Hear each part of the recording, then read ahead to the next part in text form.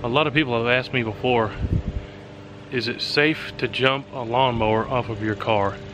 And my answer is yes. As long as it's a 12-volt mower, 12-volt car battery, you'll be alright. However, do not have the car running and do not rev the motor of the car. If you do, you'll blow every little piece of the electronics in your lawnmower. So you can see here, standard car jumper cables. I've got them hooked up to the mower battery. Got them hooked up to the truck here. And I'm gonna crank the lawnmower. Make sure your lawnmower's out of gear and all that. Choke it.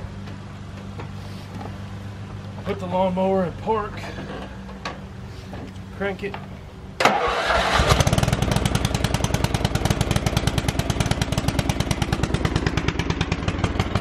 Start it right up. I need to replace that battery, I just haven't got around to it yet, but is it safe to start a lawnmower off of a car battery? Yeah, no problem. Just don't have the car running.